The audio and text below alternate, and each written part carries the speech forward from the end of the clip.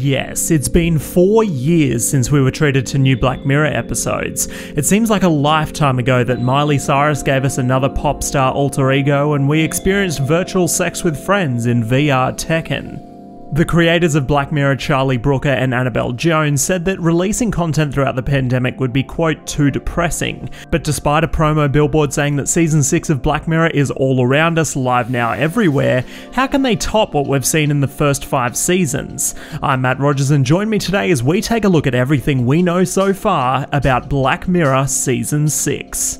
Now I'm bringing you weekly videos covering the best and worst of movies and television and delivering it straight to your subscription feed. So to stay up to date and support the channel, be sure to hit that like button, subscribe and ring that bell to not miss a single thing.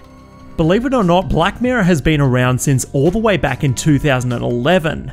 The first 2 seasons belonging to the UK's Channel 4, when the show was at its best if you ask me. Netflix then swooped in with $100 million to back the creators, which truly made the show a technological nightmare phenomenon. Now that the creators are back creating new episodes with more than enough time to write and a budget for even bigger stars, the pieces are all there.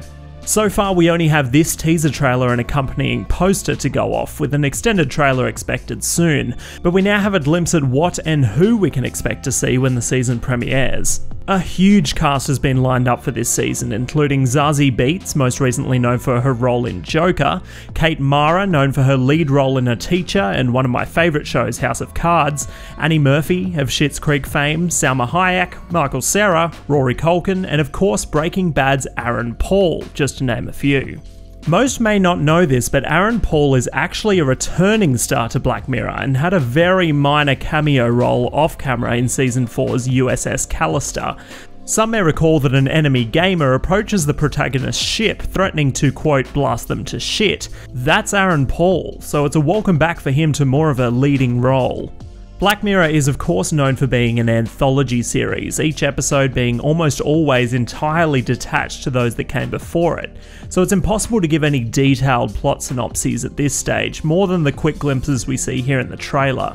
However, the showrunners have confirmed this season will step things up to have a much more cinematic scope in terms of production quality, treating each episode as an individual movie. We have so far seen 2 Black Mirror movies, one being the Christmas special and one of my favourites, White Christmas, and of course the interactive 2018 film Bandersnatch, which was rather forgettable in my opinion. But more movie-length episodes to really flesh out the world these writers have created? I see no problem with that. Season 6 will apparently consist of more episodes than the season prior, which was only 3, but if this poster is anything to go by, this VHS shows S6, presumably meaning Season 6, followed by 5 crossed out titles. For this reason, my money is on 5 episodes. Creator Charlie Brooker has said, quote, "So partly as a challenge and partly to keep things fresh for both me and the viewer, I began this season by deliberately upending some of my own core assumptions about what to expect. Consequently, this time, alongside some of the more familiar Black Mirror tropes, we've also got a few new elements, including some I've previously sworn blind the show would never do, to stretch the parameters of what a Black Mirror episode even is. Brooker says the stories are all still tonally Black Mirror through and through, but they have some crazy swings and more variety than ever before." End quote.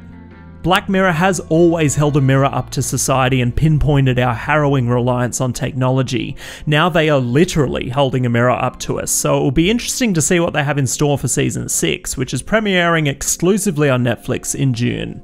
All I want to see is a return to the truly dark themes we saw in earlier seasons, things that rattle you and force you to stop after each episode to just process what you witnessed. A season that would be impossible to binge in one sitting. But who and what do you most want to see in the new season? I'd love to hear what you think, so let me know. I'll be down there in the comments. You can follow along with what I'm watching on Letterboxd, username Matthew Rogers, and my other socials are linked in the description. But if you haven't already, be sure to subscribe for weekly videos covering the best and worst of movies and television. If you subscribed during this video, then welcome aboard, and if you had a good time hanging out, then spank that like button. This is Matt Rogers, and that is all.